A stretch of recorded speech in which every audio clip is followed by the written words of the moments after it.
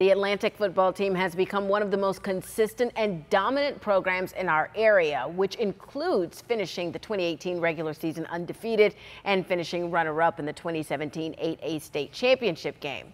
But when you consider some of the things the Eagles have to go through off the field, what they are able to accomplish on the field is even more inspiring.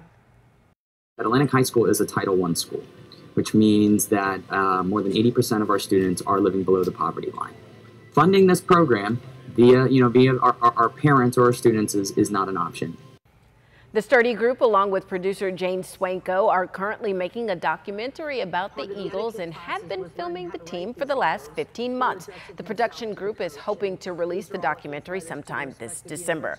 The film captures the struggles, heartaches, and joy these young men experience every day growing up in Delray Beach. Earlier this month, the Eagles football team saw a sneak peek of the documentary. And as you would imagine, being in front of the camera wasn't always easy.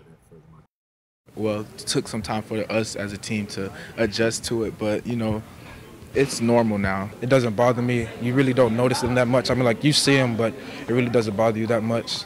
As far as the way I feel about it, I really never see them unless the camera's actually in my face. So. See, I'm not a big fan of being on TV or anything like that, but I'm excited just for all the work that they put into it doing this documentary and then for the kids as well. Just a blessing to be able to have someone cover the kids and cover the program as itself.